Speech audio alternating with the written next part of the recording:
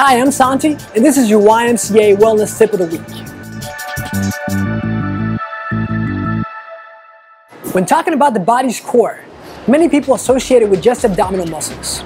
But what they don't realize is that the core is made up of several other muscles that range from our lower body to our upper torso. If you're looking to build a firm and strong core, here are 4 core blasting exercises to try.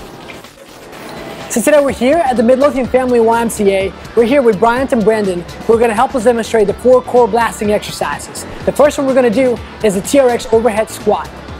So for the TRX overhead squat, we got Bryant, who's going to hold on to a TRX, and instead of holding on to the handles, he's actually placing the back of his hands against the foot cradles, keeping the tension so the TRX is tight. From here, he's standing up, his feet are going to be hip width apart, and he's going to proceed to squat down and then coming back up. So as he's doing the squat motion, he's keeping his body lined up correctly, but most importantly, he's keeping that tension on the TRX. That's what's engaging his core. So this exercise is working his legs, but most of all, really working that core, making sure that the whole body's straight and engaging everything. So this next one is called Bosu clock dials. So for this one, Brandon's going to come down, he's going to hold on to the Bosu. You notice how it's flipped over to the unstable side with the flat side on top. And from here, he's going to hold that plank position. But what Brandon's actually going to do, he's going to move his feet, pretending that he's in the middle of the clock, his feet pointing at 6 o'clock. He's going to move his feet from 7 o'clock to 6 o'clock, then to 5 o'clock. And he's going to repeat that motion over and over. So he's keeping his body straight, holding that plank, engaging the core every time he moves his feet.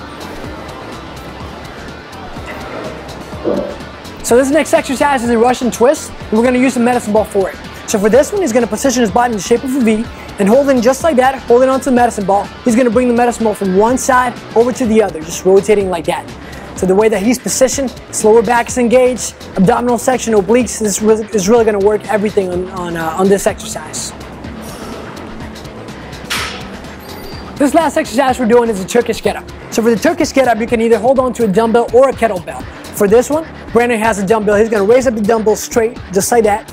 And he's going to bring up, he has his right arm straight, he's going to bring his right knee up, just like that. So from here, lining up the shoulder with the arm, Brandon's going to get up, he's going to lean up against his opposite arm. From here, he's going to come up a little bit farther with his palm.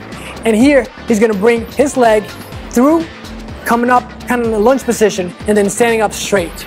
So from here, you're halfway down, you're going to do the same thing, but coming down. So he's going to lunge back down, letting the knee touch the mat, then he's going to swing that leg across and bring it out. He's going to extend the leg, and he's going to lay back down to the ground just the way that he started.